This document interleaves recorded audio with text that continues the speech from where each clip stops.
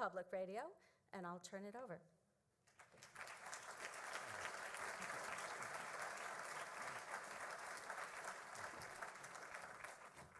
What a wonderful crowd. It's great to see all of you. My name is Steve Paulson. I am the executive producer of Wisconsin Public Radio's nationally syndicated show, To the Best of Our Knowledge, which is a program that celebrates intellectual curiosity and the cross-fertilization of ideas from various fields of inquiry, like art and science. So as you might imagine, I'm pretty excited about what's going to happen in the next hour and a half or 2 hours. Not only do we have two Madison icons with international reputations, Richard Davidson and Ben Sidran, we also have a kick-ass jazz band with Ben and Leo Sidran and Billy Peterson. We're going to experience something that's never happened before in Madison, at least I don't think so. A heady brew of neuroscience, guided meditation, yup, you're all going to be doing it, and a jazz performance. So a mixture of talk and music and silence and contemplation, and frankly, we don't really know how it's going to go because there is an improvisational element to this whole thing. I know Ben and Richie have been thinking about this event for months. In fact, the idea might even go back some years, and they've cooked up something quite extraordinary, I think. Our session is called The Present Moment, Explorations from Music and Neuroscience. We're going to explore some very big ideas: mindfulness and compassion, the evolutionary origins of music, the meaning of rhythm, both in music and the brain, what it means to get in the groove, and how we create meaning in our brains and in our lives. And that's just for starters. Now let me introduce our distinguished speakers and performers. Richard Davidson is the William James and Vilas Professor of Psychology and Psychiatry, Director of the Weissman Brain Imaging Lab and the Lab for Effective Neuroscience, and founder and chair of the Center for Investigating Healthy Minds at the University of Wisconsin-Madison. He has collaborated with the Dalai Lama and a number of Buddhist monks on some truly groundbreaking studies on what happens in the brain during meditation. His work is widely cited by other scholars, and it has become a basic reference point for anyone who wants to understand the connection between the brain and contemplative experience. Ben Sidran has had a long and very distinguished career. In some circles, he may be best known for writing Steve Miller's hit song, Space Cowboy. But I have to tell you, as I was reading over Ben's biography, I was amazed at all he's done, and maybe a tiny bit envious, but we won't get into that.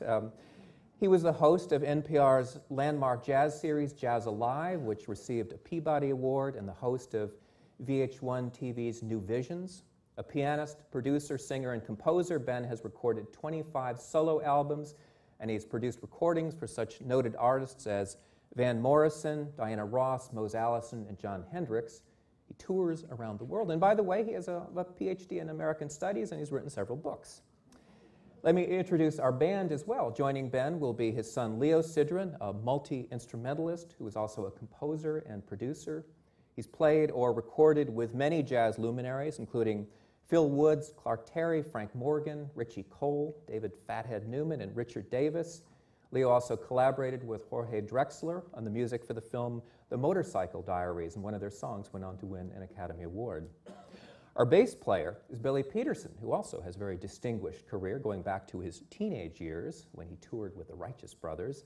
Since then, he's played with some of the great names in music, including Leo Kottke, B.B. King, Les Paul, Carlos Santana, Neil Young, Pete Seeger, and Bob Dylan, and his work is featured on more albums than I can even count.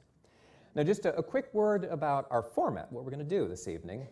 Richie Davidson will start us off by talking about the science of mindfulness, then we'll bring in our band and hear from Ben Sidran, and then we'll wrap things up with a panel discussion and take questions from you in the audience. So save your questions for near the end.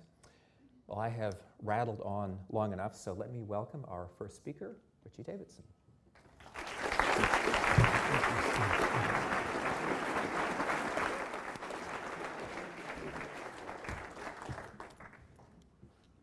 Thank you all.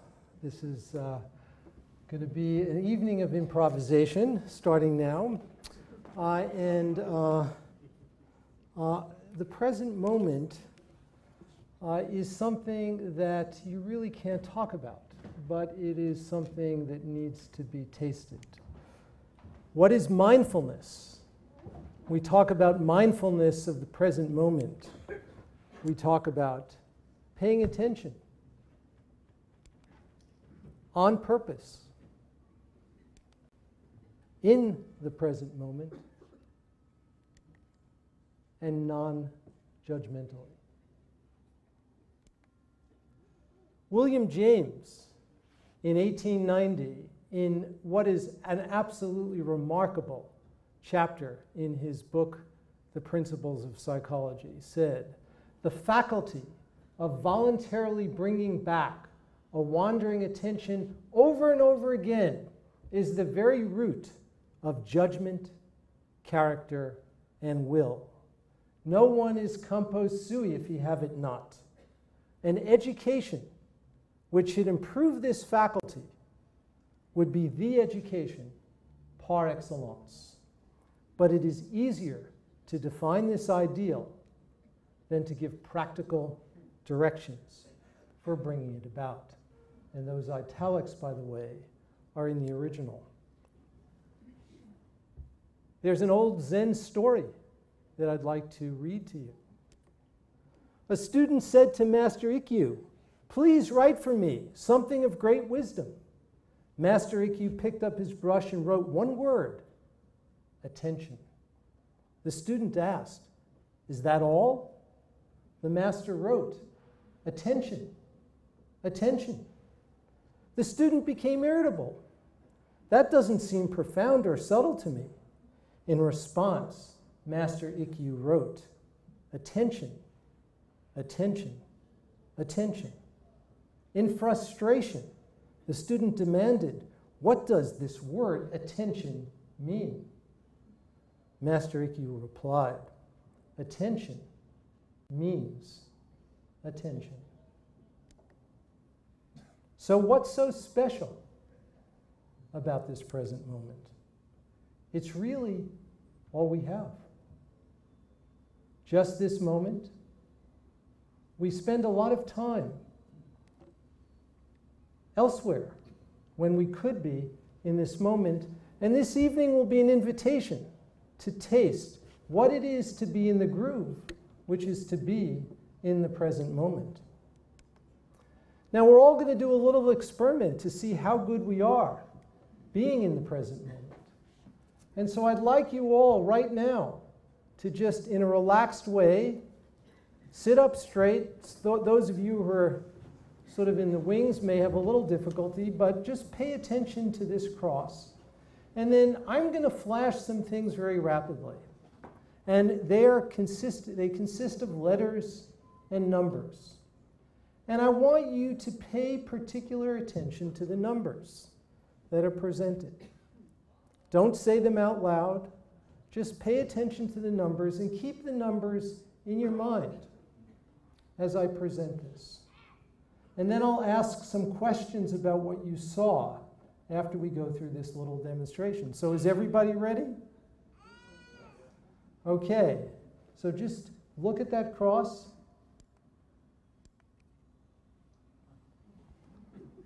Okay, now in the next one, we'll do one more. Pay attention to the cross and just pay attention to the numbers.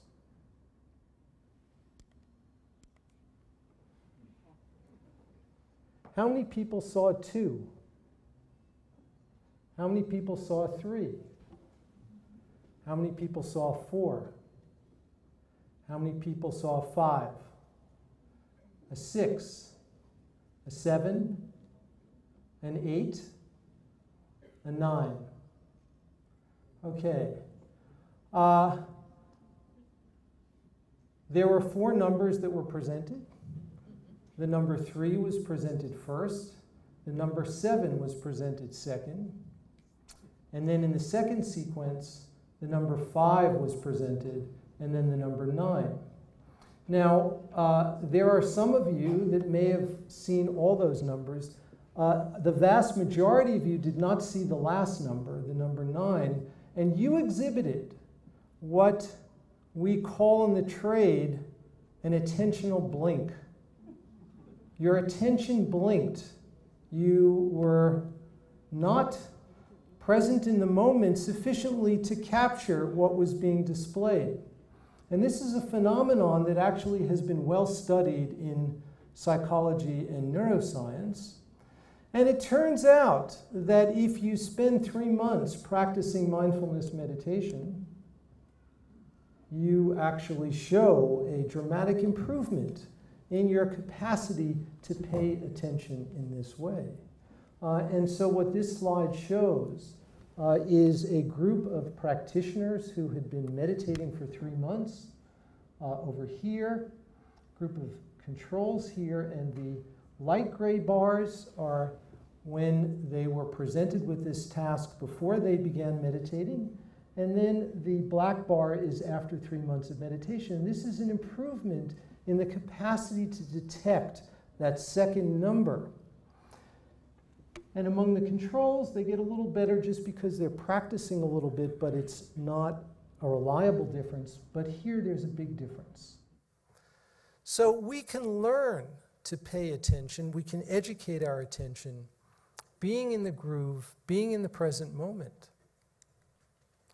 Now here's another one.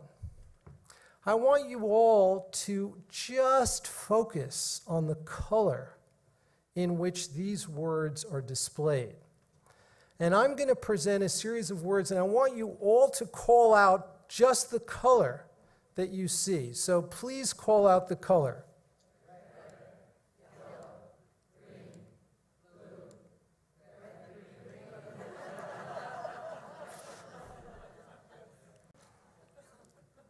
Pay attention. Okay, you've all gotten a little better. This is a little unfair.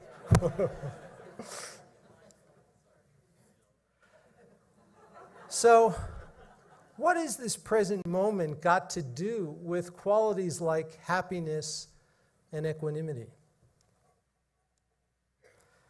It turns out that from recent research, this is from a group of psychologists, good friends of mine at Harvard, that was published in a very prestigious scientific journal.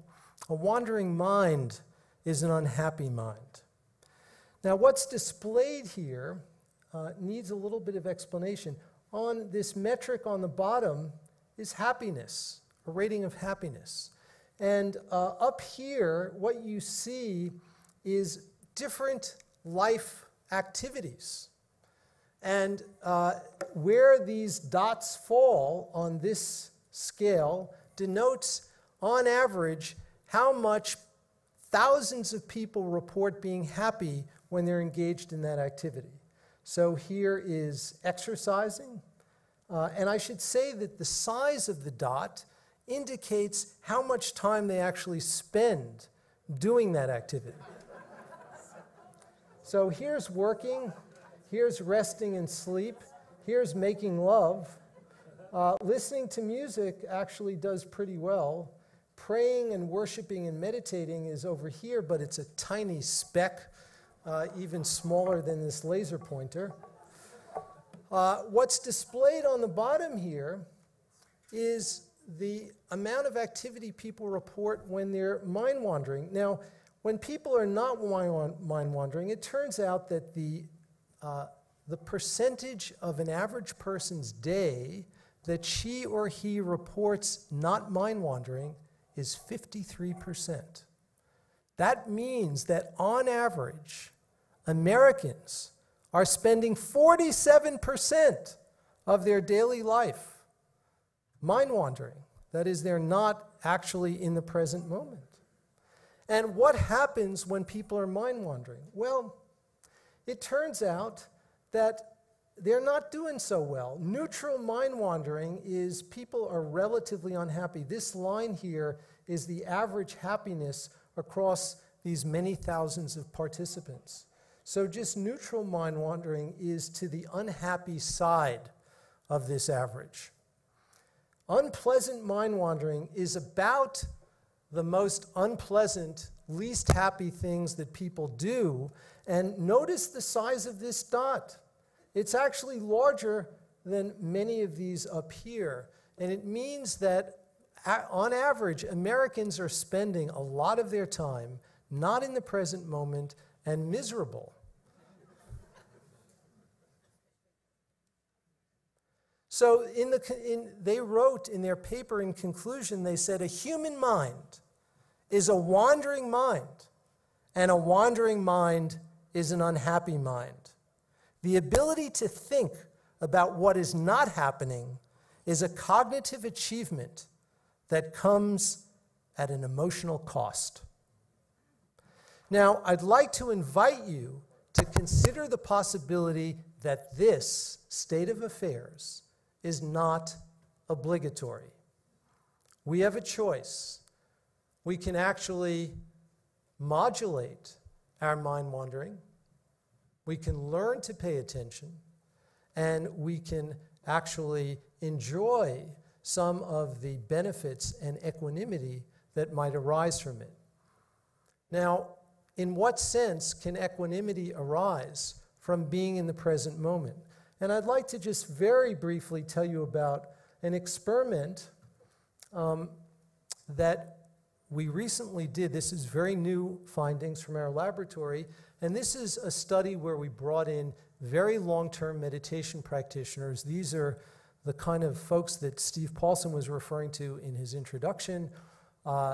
Some of them are Buddhist monks, others are lay practitioners, but they've all had at least 10,000 hours of formal meditation practice, and the average number of hours is about 34,000. So they can be considered real experts. And what we did is we subjected them to pain. And physical pain is a really beautiful stimulus because, as my yoga teacher says when he puts us in very difficult poses, this really helps reveal how you respond to stress in your daily life. So we really zap them with thermal pain that's very realistic. And what we have them do is do a meditation practice where they are, that we'll do some of tonight, where their awareness is in the moment, and they're paying attention to whatever the dominant sense that they're experiencing is, whatever the dominant component of consciousness. And what we see is that when they do that, their ratings of unpleasantness in response to this pain is dramatically attenuated compared to novices. And there is huge differences in the brain, and the differences in the brain are particularly apparent in specific regions when the participants are anticipating that the pain will come. And so the way we do it is that during this period that's labeled A1 here, we give the participant a cue and we say, in 10 seconds after you get that cue, you are going to get a very painful stimulus. And what happens is that for untrained folks, when you give them that cue, they're not in the moment. They're thinking about the pain that they're about to get 10 seconds from now. And what happens? What happens is their brain starts firing, and the pain matrix, which is illustrated here, different regions of the brain. This is the anterior insula cortex that is labeled here, and another part of the brain, which is the cingulate cortex, become tremendously active. And that is associated with the experience of suffering, the experience of unpleasantness. The long-term practitioners are quite flat until the actual pain occurs. And they respond to the pain very appropriately, and then they very rapidly go back to baseline. This produces a dramatic change in their suffering. They suffer less. And they don't show that anticipatory anxiety. Now, it's not just about the mind. It's also about the body. After just 2 months of meditation, it turns out that when you give a person a flu shot, they respond much more dramatically to that flu shot compared to a matched group of controls. So these circuits in the brain are connected to organ systems in the body that modulate physiology peripherally that have impact on various functions that are health relevant.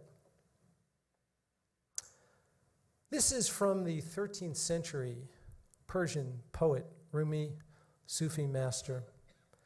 And I'll read this to you and then end with another little section from Rumi, which beautifully will segue into the next section of our evening. The guest house. This being human is a guest house. Every morning, a new arrival. A joy, a depression, a meanness. Some momentary awareness comes as an unexpected visitor. Welcome and entertain them all, even if they're a crowd of sorrows who violently sweep your house, empty of its furniture. Still, treat each guest honorably. He may be clearing you out for some new delight. The dark thought, the shame, the malice, meet them at the door laughing and invite them in. Be grateful for whoever comes, because each has been sent as a guide from beyond. In another little passage, Rumi said, "Don't worry about saving these songs. And if one of our instruments breaks, it doesn't matter. We have fallen into the place where everything is music."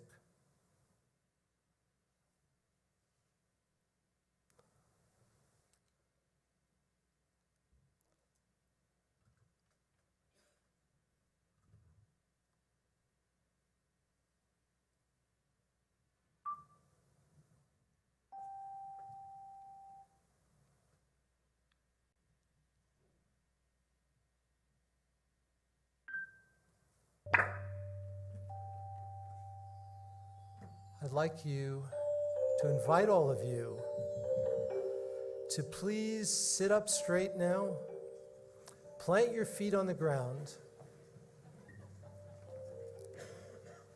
and close your eyes.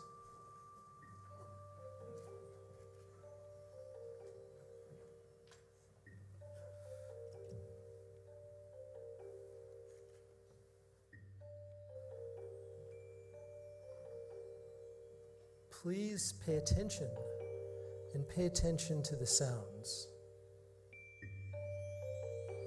Sounds are a wonderful anchor for our attention.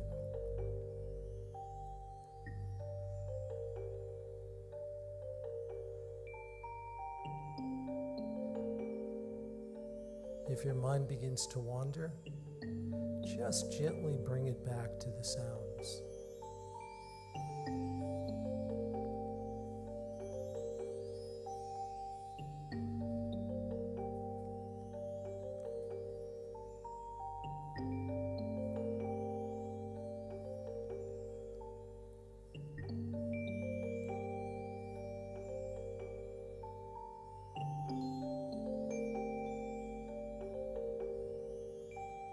Just let the sounds fill your mind. There's no you there. Just let your mind become one with the sound.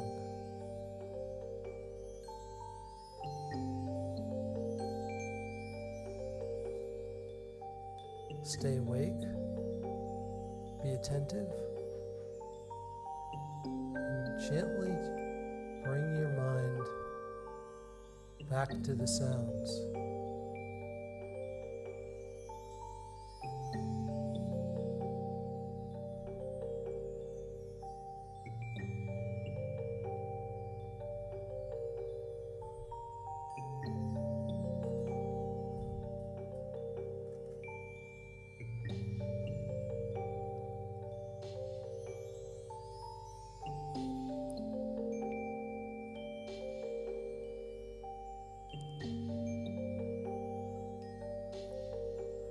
There are sounds that fill our world.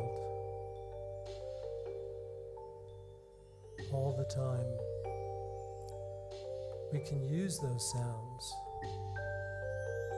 to anchor our attention and be in the present moment.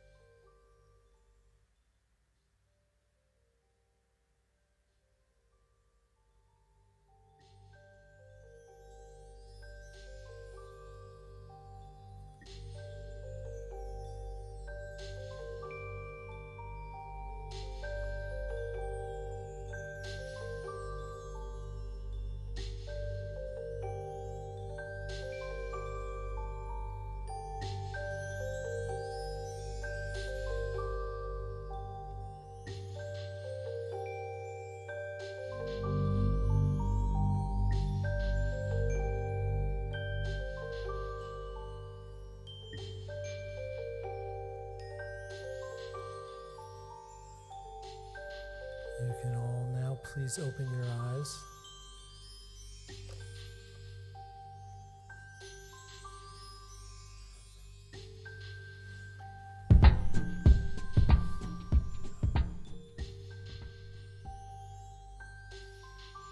When we talk about the present moment, there's an interesting adjunct. For those of you who didn't see the New York Times today, I'll bring you up to speed. Jazz musicians always check the New York Times first. Today on page 4, September 23rd, 2011, the New York Times, and I quote, "A group of European physicists is about to announce that it has clocked a burst of subatomic particles known as neutrinos, breaking the cosmic speed limit, the speed of light that was set by Einstein." Quote continues, Einstein himself said that if you could send a message faster than the speed of light, you could send a telegram to the past.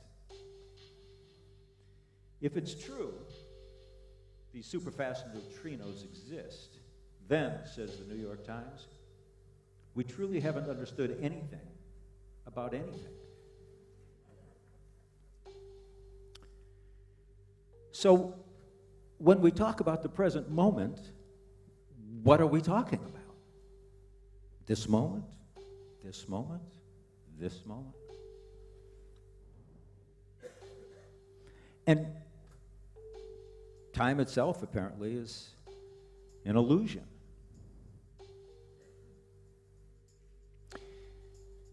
Well, time may be an illusion, but there's more than one kind of time.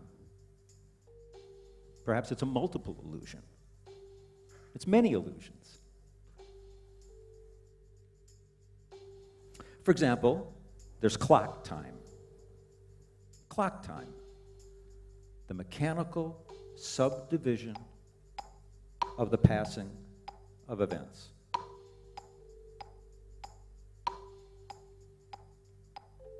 We invented that.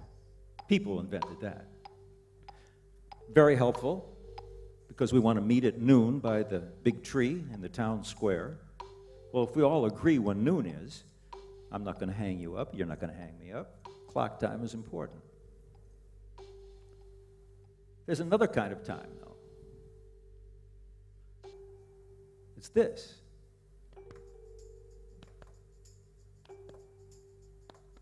It's not a mechanical subdivision. It's the ebb and flow of the ocean. It's the wind. Things have a natural rhythm to them. Billy, play a dotted eighth feel against the clock.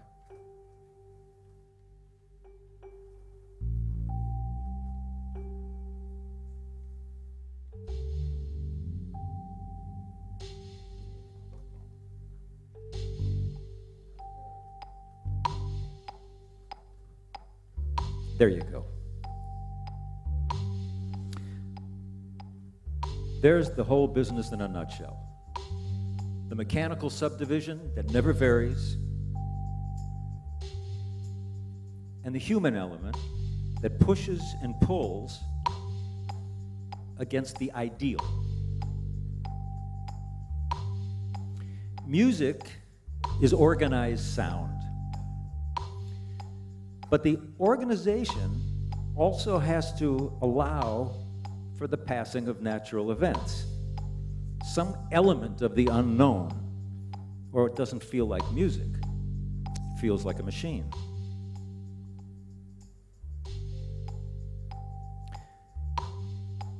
There's a device that we can use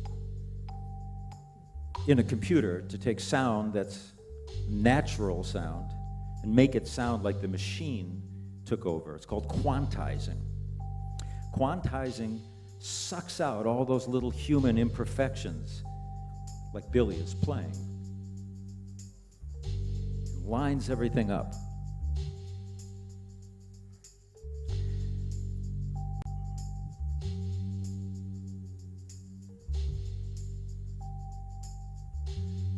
But see, chaos, or what we perceive as chaos, is a normal, natural part of our world.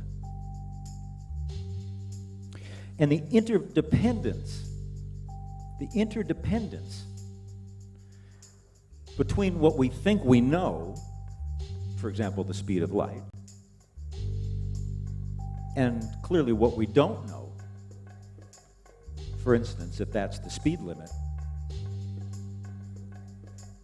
In jazz, we call that interdependence swing. Swing.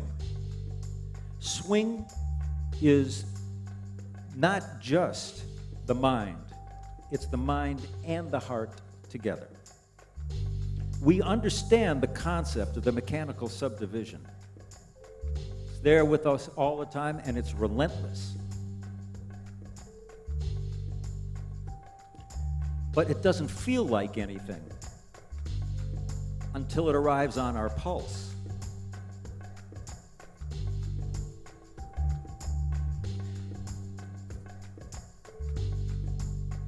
We call that swing.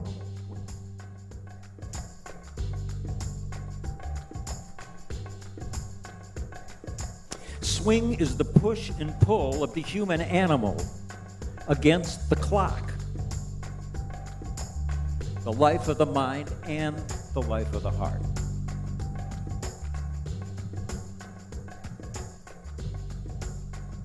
We call that swing.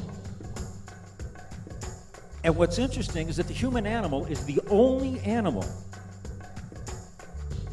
that responds to music as a group. Yes, birds sing, and in the right context, it could sound like music. I have a friend who's a drummer. He learned to play drums by listening to the wash machine when he was a kid. In the right context, there are a lot of sources for music.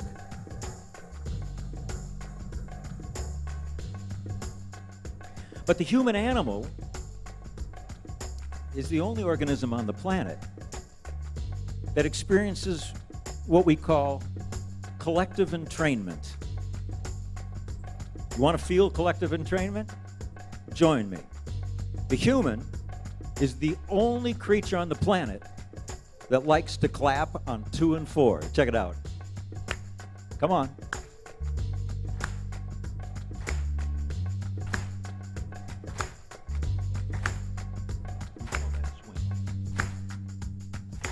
The interdependence between what we think we know and what we do not know. In jazz, we call that swing. We call that swing. The interdependence between what we think we know and what we do not know. In jazz, we call that swing. We call that swing. Now you notice, when we're in this moment, we're experiencing time in a different way. We're not experiencing the clock. Probably don't even know what time it is. But we certainly feel time. Time is in the room. Time is in every one of us.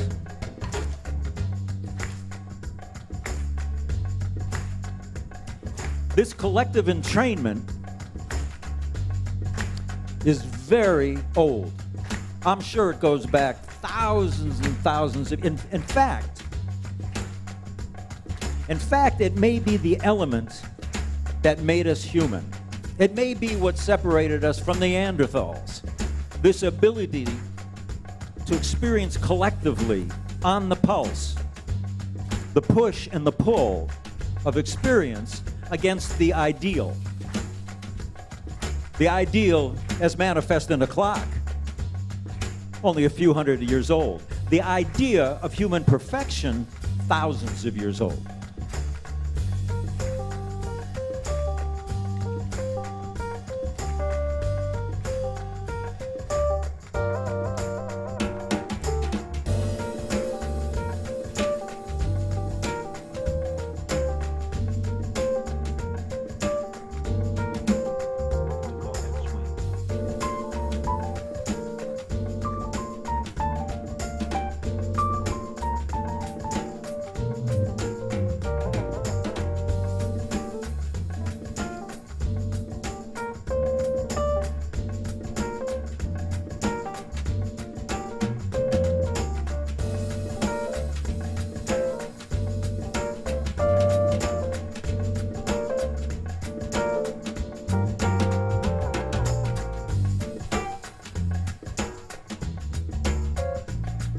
Time may be an illusion, but it exists.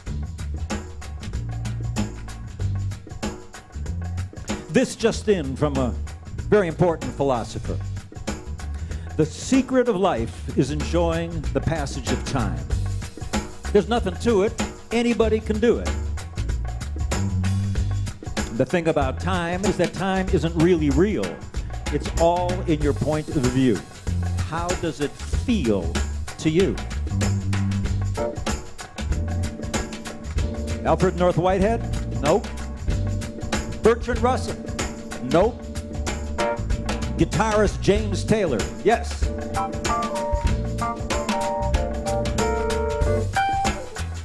So I want to talk to you about how to listen like a musician. How to listen like a musician. Pay attention to what the bass is saying behind me.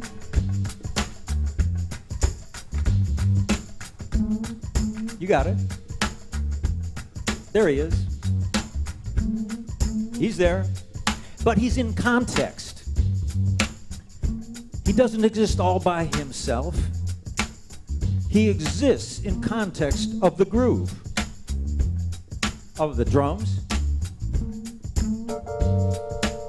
of the keyboard. Now when you hear the bass and everything he's saying to you, and you hear the drums, and you hear the keyboard, and you hear them all at the same time without saying to yourself, what am I hearing? Why am I hearing it? When you're just there in the emotional soup of that moment, then you're listening like a musician. Time is the soup of the emotions.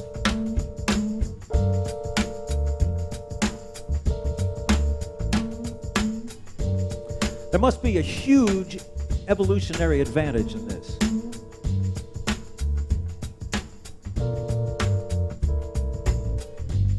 And when you think about it, the evolutionary advantage is it allows us for a moment to not understand, but to know. Your understanding is fallible. Your knowing can't be questioned. What do you know? You know that feels good. Why does it feel good? Because it's the push and the pull of our everyday experience against a perceived ideal. Context. Context. Context. We are always in context. Our context is social. you are my context. I am your context. We are each other's context.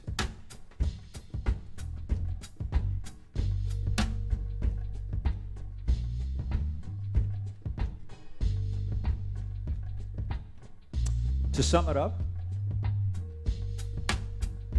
the groove, this collective entrainment, is a way of extending what Richie referred to as the present moment.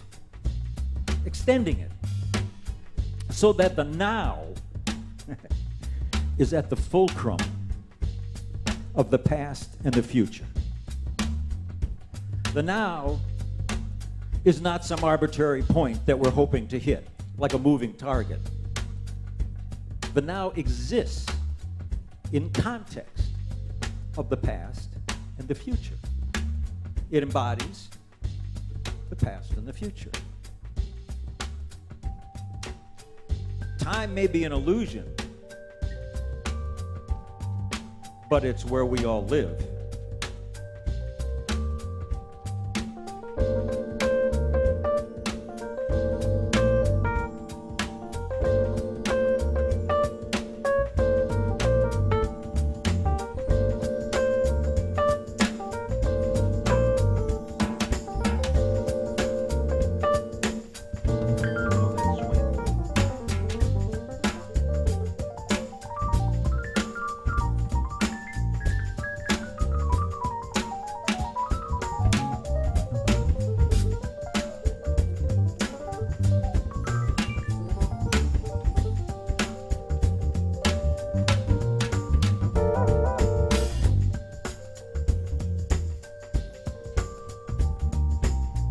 That's where we live.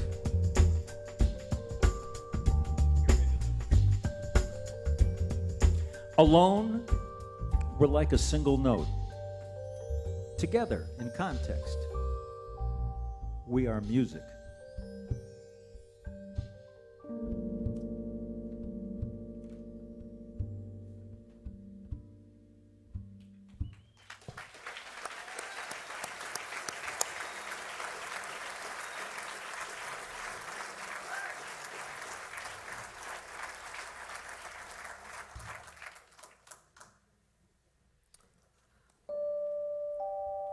The present moment is a prerequisite for the entrainment that we all experienced.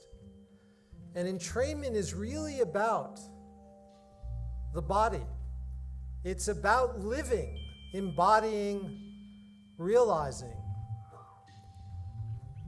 what you see, what you hear, and what you feel.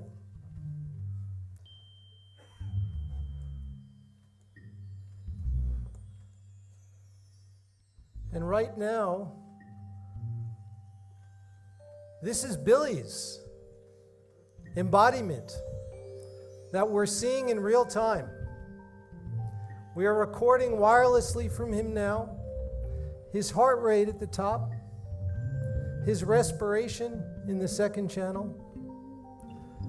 The heart period is displayed in green, and the blue line at the bottom is actually measuring his surface skin temperature. And what we see when we do experiments like this is that entrainment and embodiment is about the expression of the, in your body, of the physiology that is present in another person. And when we have the experience of collective entrainment, we share some common underlying physiological mechanism that we can actually measure in this way. And that all leads to compassion.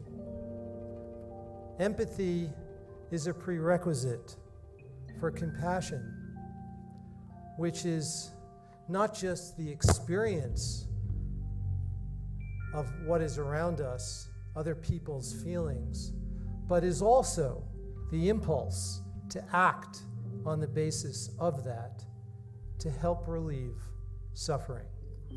And there's no better place to end this than to go back actually to Albert Einstein, apropos today's New York Times. And Albert Einstein wrote to a friend who asked him for some advice about difficulties he was having with his daughter. In a letter in 1921, a human being is part of a whole called by us the universe, a part limited in time and space. He experiences himself, his thoughts and feelings, as something separated from the rest, a kind of optical delusion of his consciousness. This delusion is a kind of prison for us, restricting us to our personal desires and to affection for a few persons nearest us. Our task must be to free ourselves from this prison by widening our circles of compassion, to embrace all living creatures and the whole of nature in its beauty. Nobody is able to achieve this completely, but the striving for such achievement is itself a part of the liberation and a foundation for inner security.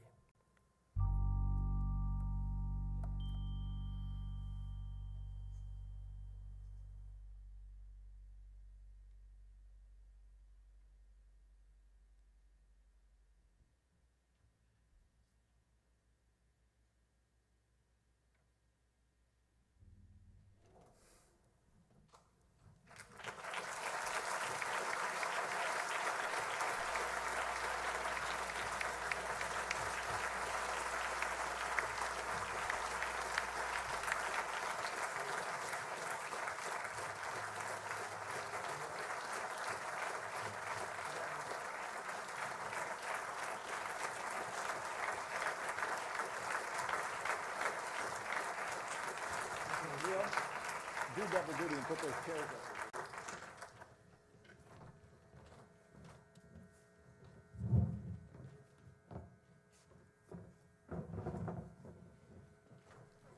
There's a line hum coming from the monitor. There's a line hum coming in from the monitor. Yeah, just pull the monitor.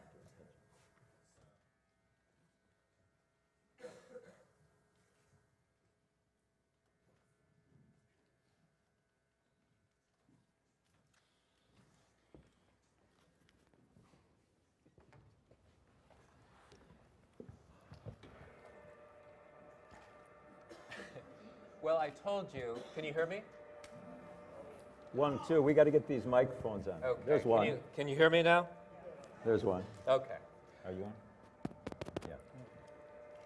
I told you something extraordinary was going to happen tonight, and I think it's happening now. So I feel privileged to be here. And I'm curious about how you two cooked up this idea, how far it goes back. I mean, I know you're friends. What did you want to bring to this collaboration? I mean, a scientist and a musician, why come together? Well, we've been talking about this for a long time, and one of the wonderful things about living in Madison, I think, is the opportunity to interact in these kinds of ways with your neighbors. And I think Ben and I instantaneously sort of experienced a kind of entrainment between us, which really, I think, gave birth to this as a possibility. So this was a grand improvisation, and when the opportunity arose, it seemed like the right thing to do. So here we are. I love the way Richie describes it as the casual meeting of two people on Monroe Street, but in fact, Richie is an extraordinary example of a neuroscientist, as those who know him know. He's not buried in jargon. He's not lost in the minutia of the experiments, although he knows very well the importance of them. He's also somebody who understands feeling good and why it's important to feel good. He's not a meditator because of science. He's a meditator because he's a human being. And I've always thought that the groove, what we call the groove, collective entrainment, is something special. Obviously, only people do it. No other animals do it. And in talking to Richie about it, we came to this meeting point where this idea of being in a groove state was not dissimilar from meditating. And at one point I said to Richie, you know, I'd really like to take some time off and really just take time off and do some meditating. And he said to me, you've been doing that for 30 years, 40 years. You are changed by that. And that made me confident enough to come up here and try this.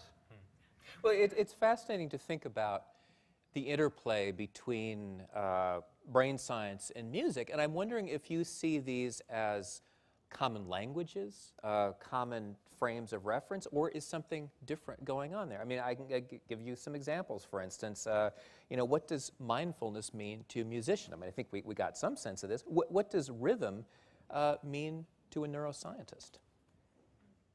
Well, let me start with what mindfieldness what mindfieldness means to a musician, or to a Freudian. Yeah, I think actually that's a good, we got mindfulness and mindfieldness.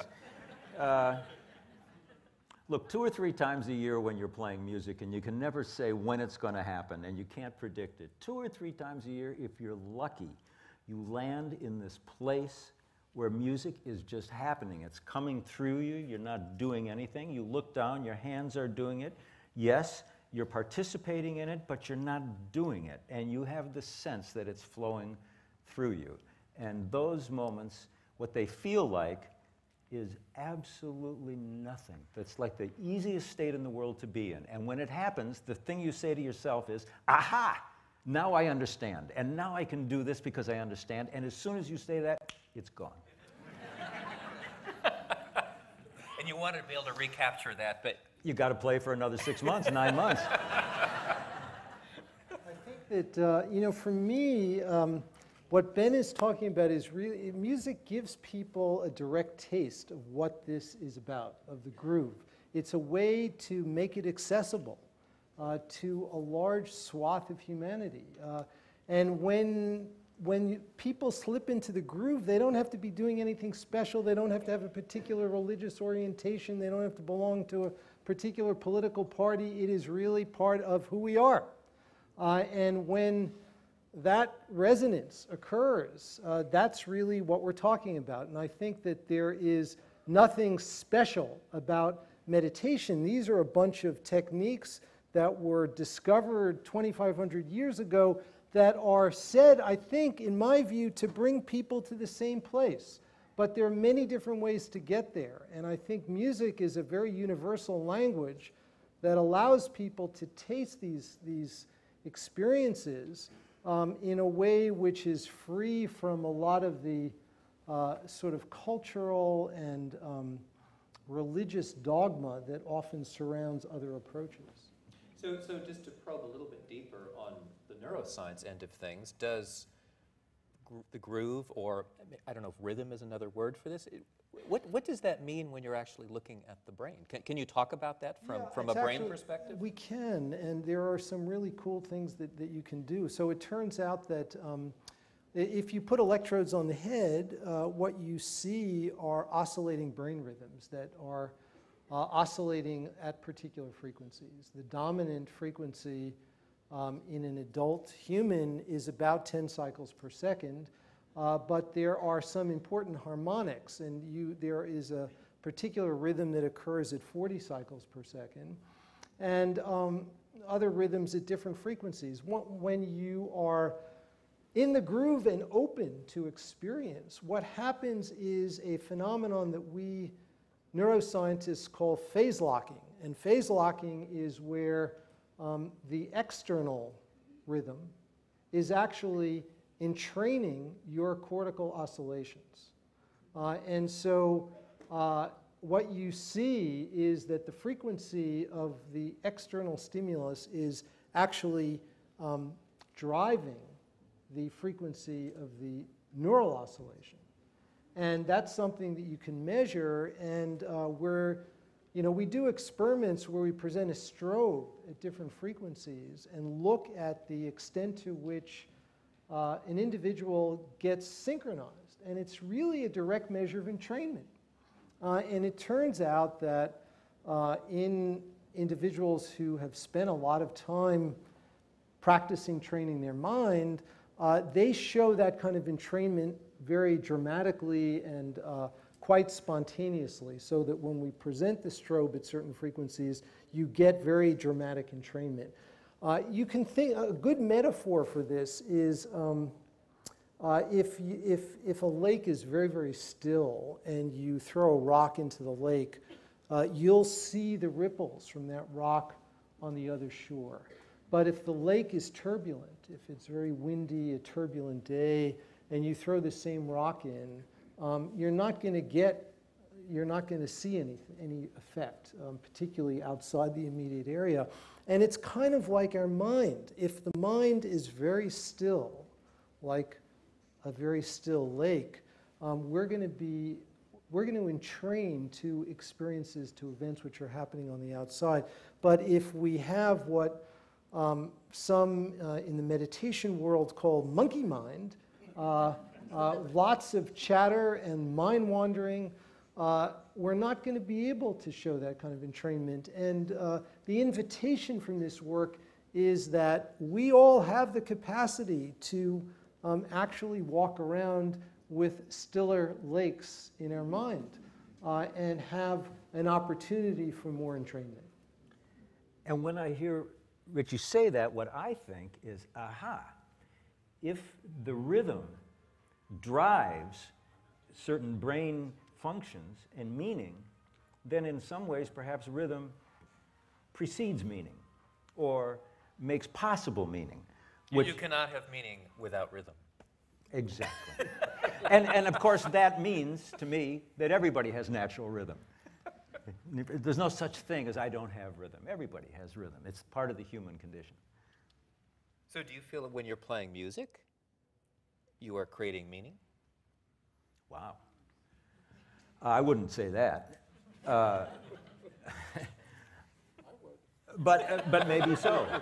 But there you have it. But you know, the other thing is, and one of the reasons it's so much fun to do this sort of thing with Richie is he's very open to demystifying. I have devoted many years to demystifying jazz. A lot of people put jazz musicians up on a pedestal, and that's a problem because once you take some person and remove them from the body of people, in a way, you pull them out of the pool, and they don't really have an immediate effect anymore. By demystifying what jazz is about, it's just a regular thing. It's a grammar. Jazz is a grammar like any language. And Richie is doing the same sort of thing with science. By demystifying it, he makes it available to all of us. And part of the hope tonight was that the combination of the science and the experience would leave those of you who have joined us with a sense of not only what this present moment feels like, so that hopefully you're walking down the street tomorrow or the next day, and you get this feeling, and you say, wait a minute, I know that feeling. I felt that before. You don't have to go any further than that, but that when you put on music, or when you look at your child, or when you're walking down the street and the sun is bright, or something, you get that feeling, you recognize, that's what that feeling is. It's demystified. It doesn't have to be such a profound, serious thing. It's just part of life. And the recognition and the familiarity, I think, is so important. The word meditation in Sanskrit and Tibetan actually means familiarization. The idea that through the musical experience, we can actually recognize a place in our mind so that when we see it again, we are a little bit more familiar with it, enables us to get back to that place more easily. And it's kind of like those Necker cube illusions where you can, or there are illusions where you see it as you might see there's an illusion with a vase in one orientation or two profiles of faces in another orientation. Some of you may have seen that. Once you have seen each component or each way of viewing it, you are familiar with it, it is easier to actually get back to it in the same way. And another thing that Ben has taught me is that jazz is all about recovering. It's all about how you recover from your mistakes. And that, to me, is a very profound teaching because, as the Einstein quote said, you know, none of us can really be there, but it's really all about how you recover from your mistakes. And that is something I think that we can learn from music and learn from life in a very important way. Ben, I wanted to follow up on something that you said. You had these tantalizing things that you said about the evolution of music. And I know there are scientists who think that music came before speech. What do you think the first kind of music was that our ancient ancestors, those hominids tens of thousands of years ago, would have made? Well, I think the first music is the sounds you hear in the womb. That's very rhythmical. And you come into consciousness with that. That's the first music. Speech, of course, is a triumph of abstraction, really. I mean, I'm making these sounds and I'm shaping these sounds, and we assume that the sounds have meaning, specific meaning. But linguists, for example, Wittgenstein, was very clear when he said that the meaning of a word is its use, that a word doesn't carry meaning like a rail car carries coal, right? There's not specific meaning, that it's in the experience of making these utterances in the context of our mutual experience that meaning is transferred. So back to what is the first, how does music relate to that? I think music probably was this is my crazy belief, was one of the first organizing systems of sound into meaning before it got totally abstracted into phonemes and verbs and nouns and everything, the whole abstraction of language. Sound, as we perceive it as music, which is organized sound, sound in context, was how we got a group together. And when we got the group together, how we recognized one another as part of the group. So this is obvious. This is speculation. I don't here, have proof, you know. Yeah, that's. I like asking you things because you don't have proof. Do you think people sang before they spoke? I'm sort of wondering how far back. What do you think that first kind of music might have been? Well, you know, when people in the room today think about singing, we tend to think about the American popular song form, like a Beatles song or something. No, they didn't sing a Beatles. I mean, they didn't sing a form. It wasn't a form, but I bet there was repetitive. I bet it was repetitive. I bet it was intonation contoured, right? There was intonation contouring that was used to trigger intonation contouring in somebody else. There was call and response, which is one of the most basic aspects of religious music, gospel music. Call and response, I say this, you say it back to me, I do this, you do it back to me. I'm sure that was all part of it. These are the basic constituent elements of music, and they're also the basic constituent elements of speech. I think that the saying it and responding back also is really intimately part of the mother-infant experience. And in fact, some of the earliest serious scientific research on entrainment has been done in looking at interaction between mother and infant. And there are important sources of entrainment in intonation contours, so in sound, as well as in movement. And I think that in terms of using sound in that kind of entrainment way, I think that the communication between mother and infant probably was a very primal source of it. In a moment, I am going to go to questions from the audience, so get ready. There will be roaming, I think, 2 roaming microphones around here, but one question before this. Richie, you talked about empathy and compassion, and I'm wondering, Ben, as a musician, do those words have meaning to you? Empathy and compassion? Well, they're words. They have meaning to me when they're feeling. I trust my feeling more than I trust my words. One of the mysteries of music to me is how some musicians who play like angels can be unpleasant people. How can an unpleasant person make such wonderful, soothing music?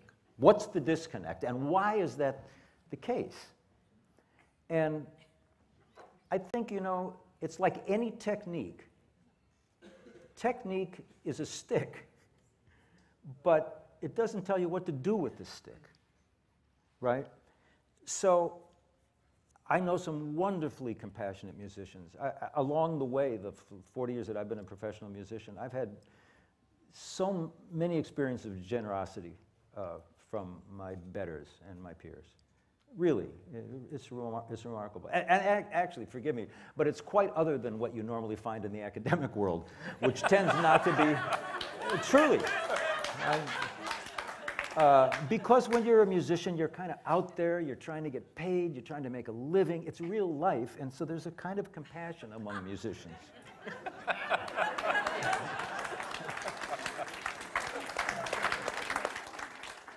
Okay, well, let's go to the audience here, and yeah, raise your hand. That's probably the best way to do it. And why don't we go over here? And Tina is wandering with a mic back there, and she will come to you. For most of the evening, I thought, you're not talking about music, you're talking about jazz. And then very late on, you brought in heartbeats. But it isn't only early humans that felt heartbeats. All the rest, they meant nothing. Say something about that. Well, the only thing I would say is that jazz is not a kind of music. It's an approach to life. I think what we call jazz today, we've just called it jazz for 100 years or so. But people have been doing what we do when we do jazz for literally thousands of years. This idea of improvisation, this idea of collective entrainment, this idea of finding your own voice in a social situation, the idea of pushing the perceived boundaries, of using the tradition that came before you and embracing that and still going forward. This is what we call jazz, and I think that this has been around forever. We just called it jazz. Actually, it was a sensational word in the 1910s, 12s that they came up with. That's my sense of it. Okay, let's go over here.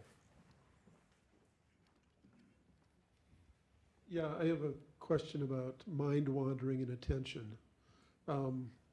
My wife would probably say that my mind is wandering 90% of the time and I'm not paying attention, but maybe I'm conceiving I'm a writer, maybe I'm thinking about my writing during that time. So what actually is mind wandering in that sense? Can you be focused on something other than what's immediately in front of you, but something in your mind, and that is attention?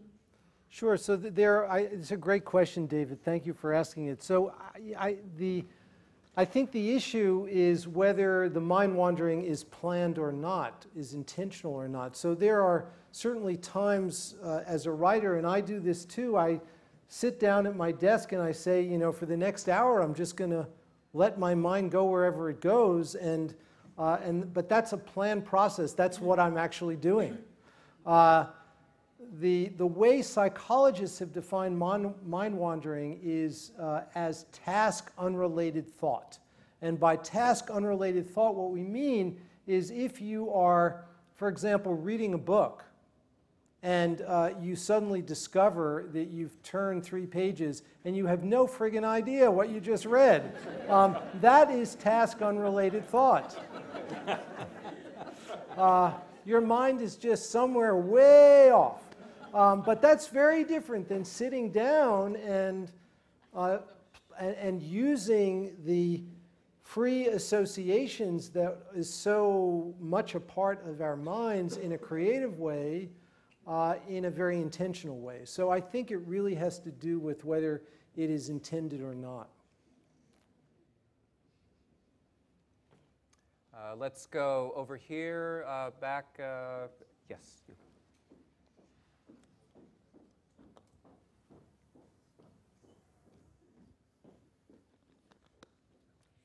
I would like to respectfully disagree about entrainment and humans only having that. I would also say that birds do it, and that it's part of how they determine the flock. Every week, I wait until Sunday afternoon when I can go home and listen to my flock of parrots together, because one starts a melody, and then the others, and I can hear it as a melody. The others chime in at just the right point, and they don't repeat themselves. It's a different. It's actually kind of like jazz, where it's a noise, then a different noise, then another noise, but it's always appropriate.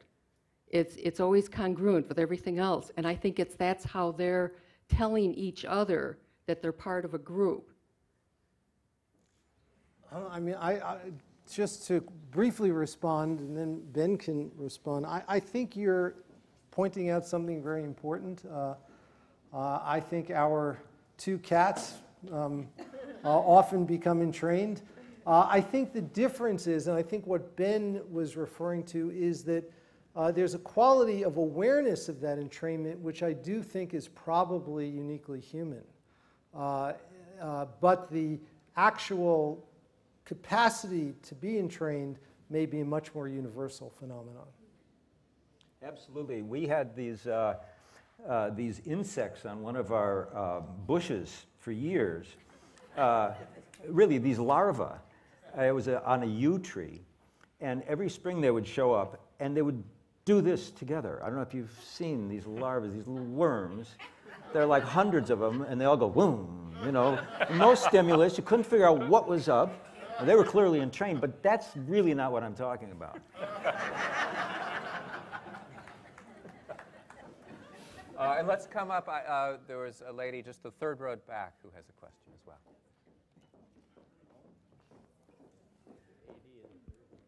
Thank you.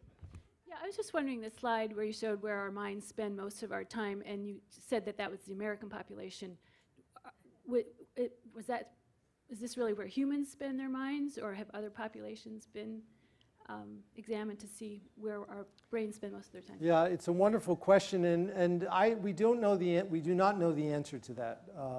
So that particular study was done with several thousand American participants, but there has not been, to the best of my knowledge, any large-scale cross-national, cross-cultural comparisons. And you know, I think that it is likely that there will be some cultural variation, simply because of, I mean, it's very likely that in points in our evolutionary past when daily life was just a lot harsher and we actually had to hunt and gather for food, and there really was much less mind wandering because the exigencies of daily life were so demanding that it was really, if you began to mind wander, it would probably not be particularly good for your survival. So I think that there's probably been a growth in the percentage of time that people are mind wandering in our culture. But again, we really have very, very little data on that. But it turns out this has become a very hot area in neuroscience, because when you put a person in an MRI scanner and you look at their brain when they're not doing anything, it turns out that they're doing a lot. You know, if you just pause for even 30 seconds quietly and inspect your own mind, there's a lot going on, and it's and that's what we see in the scanner when we just put a person in and don't give them any instructions. I have a technical follow-up to that. We saw your bass player, Billy Peterson, hooked up to... What did you do there? How did you do that? Well, Billy was wearing a belt that sort of looks like a typical heart rate monitor that you might wear for exercise, except it had many other physiological measures, and we were recording it wirelessly. We use this in some of our research to wirelessly record people in real-life settings. And we can extract all kinds of information from these signals.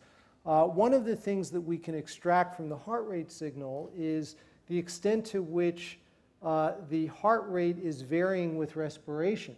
And this is called the respiratory sinus arrhythmia. And it reflects, it's not an abnormal arrhythmia, everyone has it to some degree, and it reflects the extent to which there is a parasympathetic influence on the heart. And the parasympathetic nervous system is the branch of the autonomic nervous system that is more of a restorative, quieting branch. And there are certain kinds of mental training, certain kinds of meditation, which will increase the parasympathetic influence, and certain kinds of yoga poses, for example. And we actually used this belt on our local yoga teacher who was in our lab a few weeks ago, and it turns out that there are dramatic differences that we can record as a consequence of different yoga postures. And that's something that we're exploring. So there's all kinds of wonderful information that could be gleaned. Let's go way back there, the gentleman back there. Yes, I know that you're right, because several years ago on NPR I heard Garrison Keillor say half of intelligence is simply paying attention. And I wish I had heard that 40 years before I first heard it. But what I want to ask you is, paying attention, paying really good attention, takes concentration. It takes paying attention. It's really intense. And so, you know, everything in moderation, you might wear yourself out. So are you saying that the best thing would be to be paying attention or meditating rather than something non-productive like mind wandering? I just want to respond really briefly to that, in that when we're playing, and Richie mentioned the idea of how you recover from your perceived mistakes is very important in jazz. Jazz is improvisation happening in real time. You cannot go back. You can't fix something. If you attempted to do one thing and it came out a different way, you don't have the option to go back and say, no, wait a minute, what I meant was, right? So you pay a particular kind of attention when you're playing this music that allows you to, as the great drummer Art Blakey says, if you make a mistake, you go back and you do it again and you make something out of that mistake. That's how jazz was born. Somebody goofed. That was his. So how you recover from a perceived mistake, I think, depends on the quality of the attention you're paying. I'm listening to Billy constantly. I'm listening to Leo constantly. I'm listening to what I'm doing. And at the same time, I'm not listening at all. And, you know, Jonathan, I would say that it's a delicate dance, and too much effort, you're absolutely right, is counterproductive and can be really exhausting. One of the things that we see in the studies that we've done with really long-term meditation practitioners, and we've divided now the long-term practitioners into really, really, really long-term practitioners who've really had a lot of experience.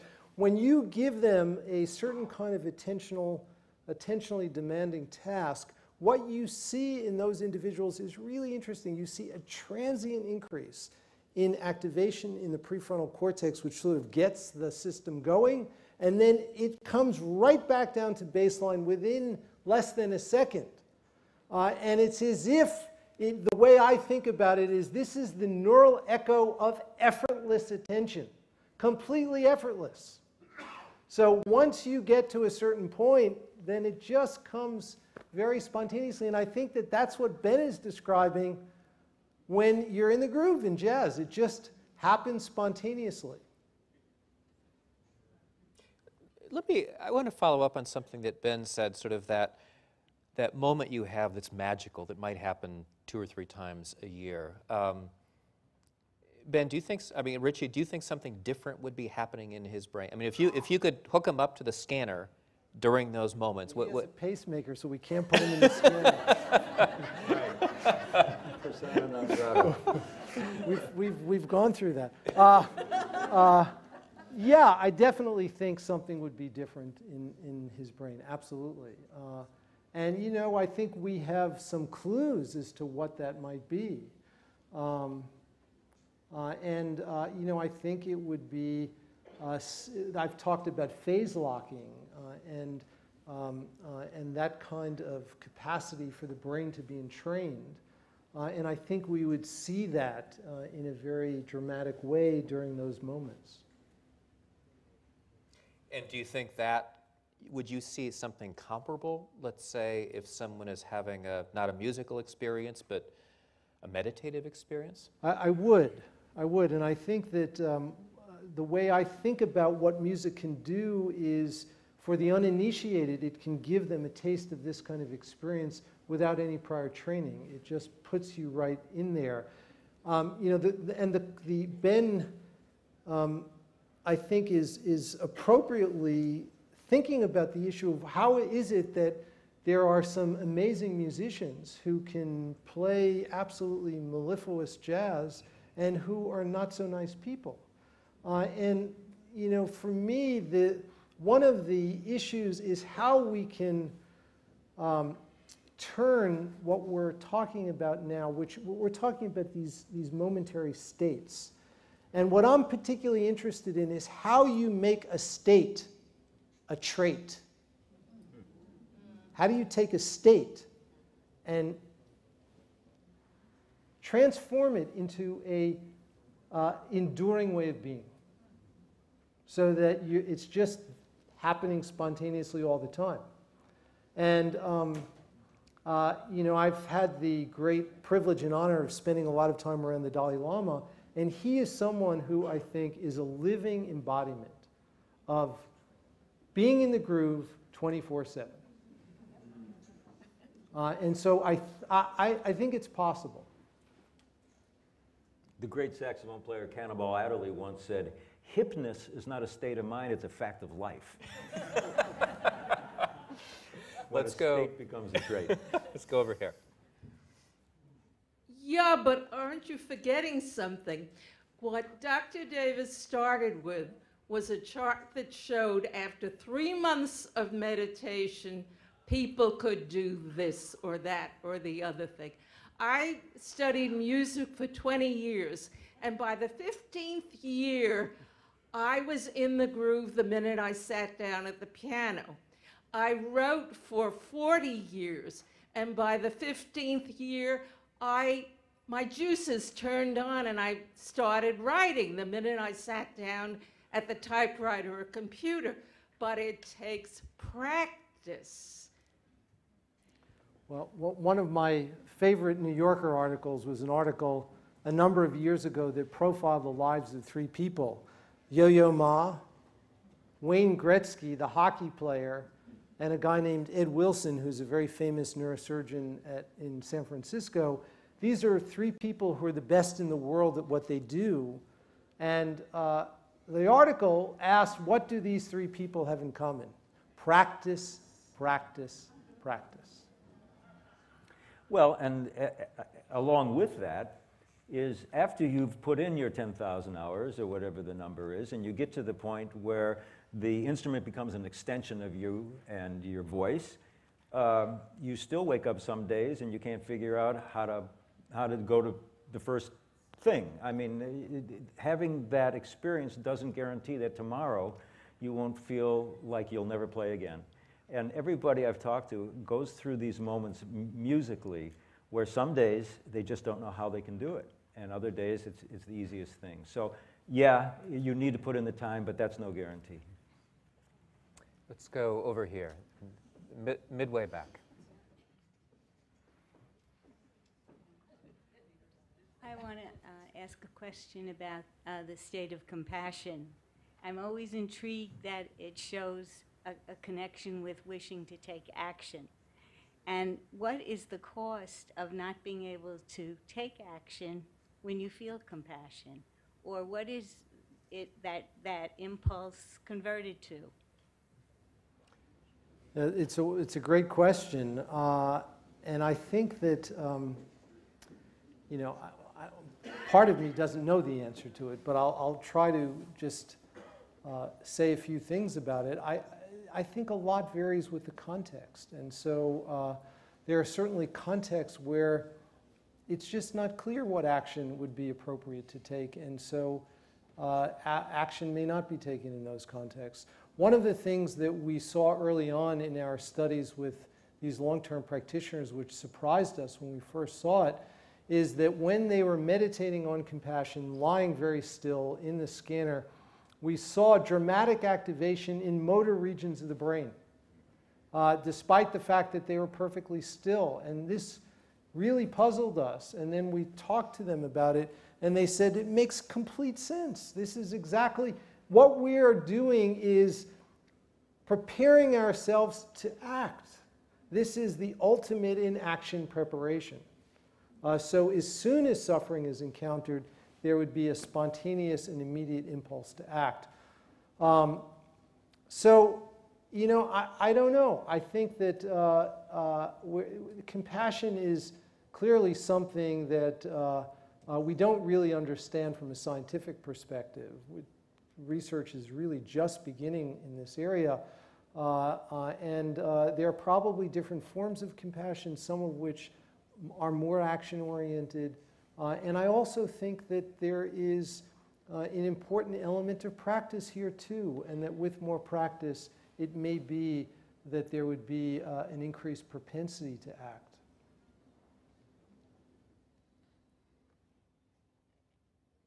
Let's go right up in the front row here.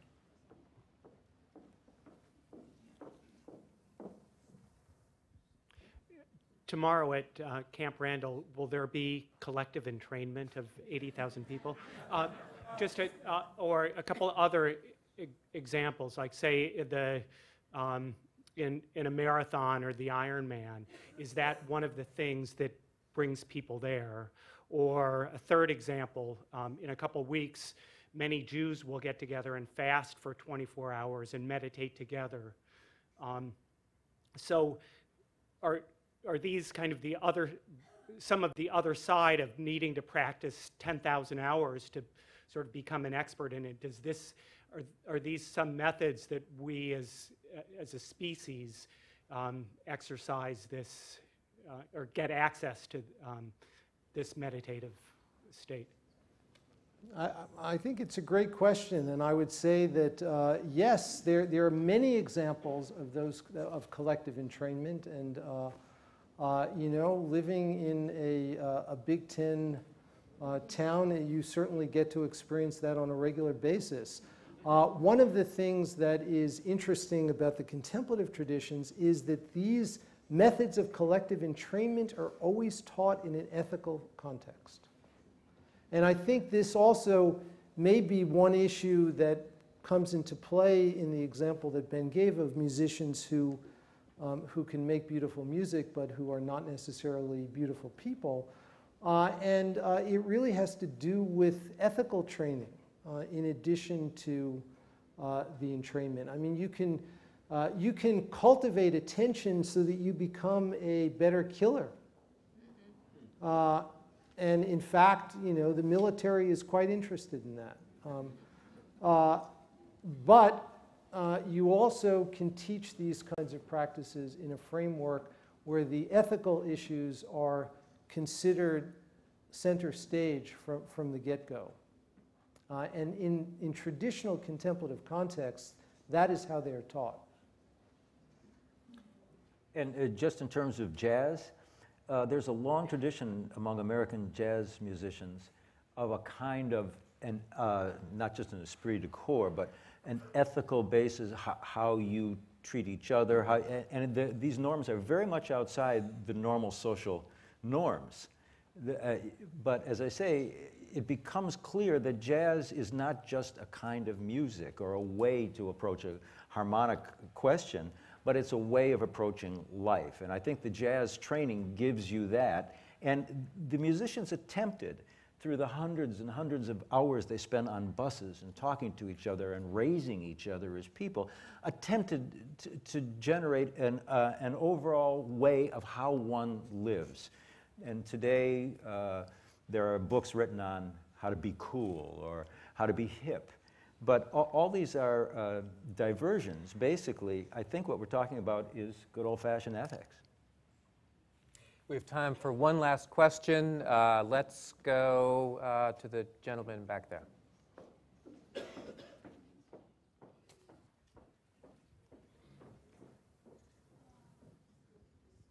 You mentioned the origins of language, and we talked about infants. Babies don't have language, so they don't think of words. They don't think of water or milk or whatever. Is meditating trying to get back to that state where we're not thinking in words in our mind? Well, it's a great question, and one of the things that the Dalai Lama asks me almost every time I see him is he said, what is the mind, what is the brain like before you have a concept? He said, tell me about some experiments that inform us about that. It's a very deep problem in question. Words are so much a part of our consciousness, and you all got to experience that. You know, it's very difficult to pay attention to the color in which the word green is written if that color happens to be red, and not pay attention to the word, because we are such creatures of our linguistic community. There are some experiments, however, that do suggest that certain kinds of meditation practices do allow you to get to a preconceptual stage so that your immediate response to a word, which is to form the meaning and the concept that is represented by that word, that automatic reaction is actually broken intentionally. Now, that's something that is a very rarefied skill.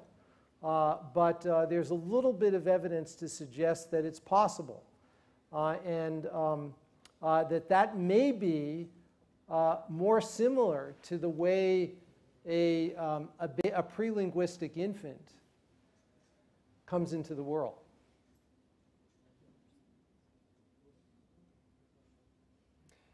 I have one final question for the two of you. This has been remarkable, I have to say, this evening, and I just feel privileged to be part of this.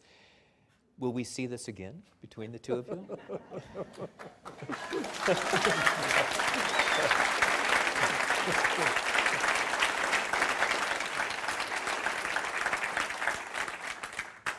Well, if the present moment is any indication, as being the fulcrum between the past and the future, it's already happening again.